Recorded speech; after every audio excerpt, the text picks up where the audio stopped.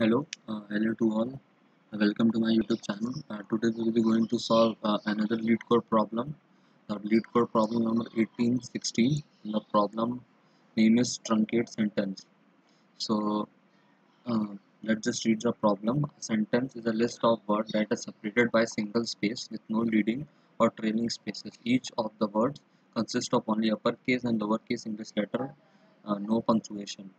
Basically here they are defining what is sentence. For example, this hello word. A sentence is a list of word that contains a space, or it can be lowercase or uppercase with no punctuation mark. So basically we are given a sentence and an integer k. We want to truncate as such that it only contains first k words written as after truncating it. So there is the example. So the sentence is hello, how are you, contestant. So k equals to 4. So it means that after we have to return this hello, how are you string, because the first four words are hello, how, are, and you. So similarly there is case 4. And what is the solution to this problem? So what is the solution to is the output of this input. Okay, so and there is another example that chopper is not a tanuki. So k equals to 5. So 1 2 3 4 5. So the whole sentence, the first 5 words of the sentence is already there, so we return this as. Okay, so I think the problem is very clear to you. So let's just dive into code. Before diving into code, I will give you what was the logic behind this problem. So what we do, we first traverse the whole string. Okay, and we are given k. So we decrementing k from, if suppose if we find a space, so decrement our k. Okay, and then second space, then third space, and then fourth space.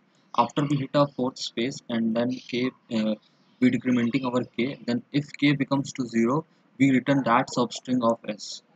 Okay, so I think the logic is clear to you. If not, uh, in code it will be very clear to you. Let's just type into code. So for int I equals to 0, I less than s dot length I plus plus plus. So first we traverse to the string. So if si equals to a space and minus minus k equals to 0. So we're decrementing k, we are pre-decrementing our k, because if we did not do this, so the space uh, will gonna go here, like in this case.